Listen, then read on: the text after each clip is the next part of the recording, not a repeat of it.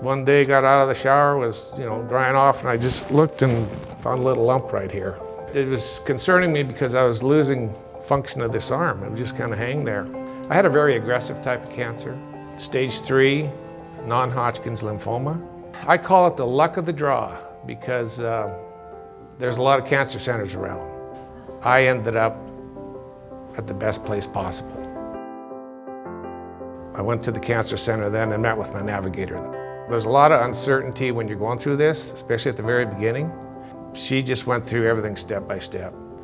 I mean, when she was done, I knew what was going to happen the next hour. I knew what was going to happen the next week, on and on like that. But it's just, that's the way it is. It's like you're home with your family and you have a family member taking care of you. That's what it felt like. I'd like to talk about Dr. Kim a little bit if I could. He's doing in life what he was put on this planet to do, I can tell you that. He's got this aura about him. I'd come in there sometimes that wouldn't feel too good. He just brings something in with him. It's like a comforting calmness. So what more could you say,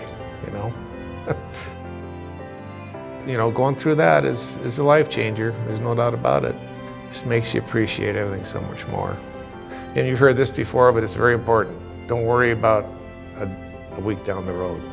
Day at a time, day at a time. Get that positive attitude going. It's a big, big deal. But you're gonna find out, I think everybody experiences this, it's a roller coaster ride. Up here, you're gonna have days where you feel good, you wanna go out and just keep doing what you're always doing. And then there's gonna be days when you drop down here.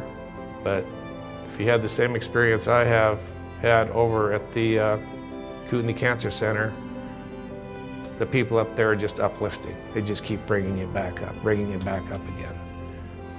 I would say, well, first of all, when you get this news, your whole world's kind of turned upside down and you've got a lot of decisions to make.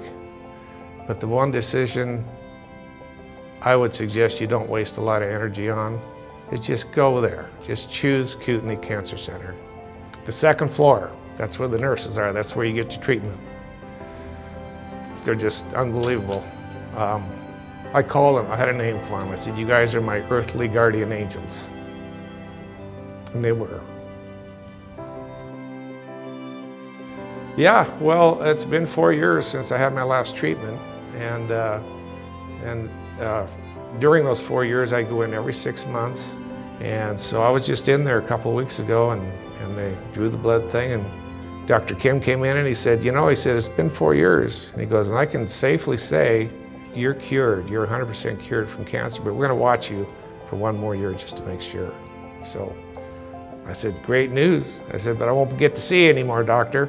Because we kind of became real close friends. We really did. I mean, the guy saved my life, What do you say to somebody like that?